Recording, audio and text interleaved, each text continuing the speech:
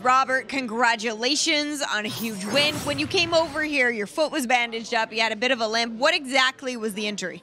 I think I cut my toe open and maybe broke the couple on the end there. Got to stop kicking. It hurts my foot too much.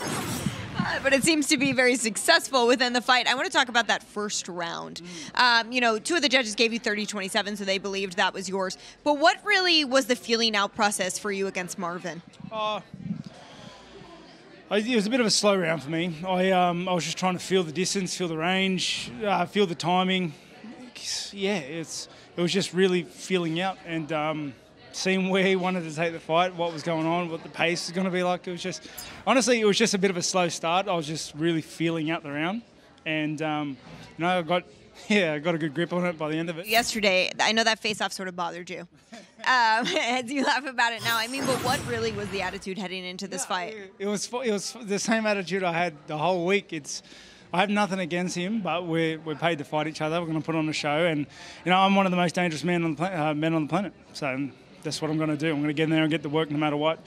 He got under my skin because it was just a grubby act. He was just trying to stir the pot a little bit. I know what he was trying to do, though. It was almost like I could anticipate it. We were anticipating something like that, but it was just, it surprised me, that's all.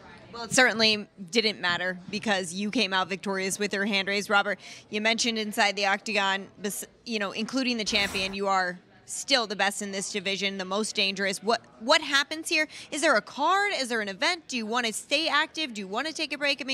What, if anything, can you plan? I hear there's rumours of an Australian card coming on, and I'm going to go lick me wounds and then prepare for that, I reckon, because I haven't fought at home in my backyard for a while, and I think it's due. What a beautiful thing that would be. I hope that comes to fruition on all parts. Robert, thank you so much for your time. Congratulations on a gorgeous win. Thank you very much. Thanks. Thanks for watching ESPN on YouTube. For live streaming, sports, and premium content, subscribe to ESPN+.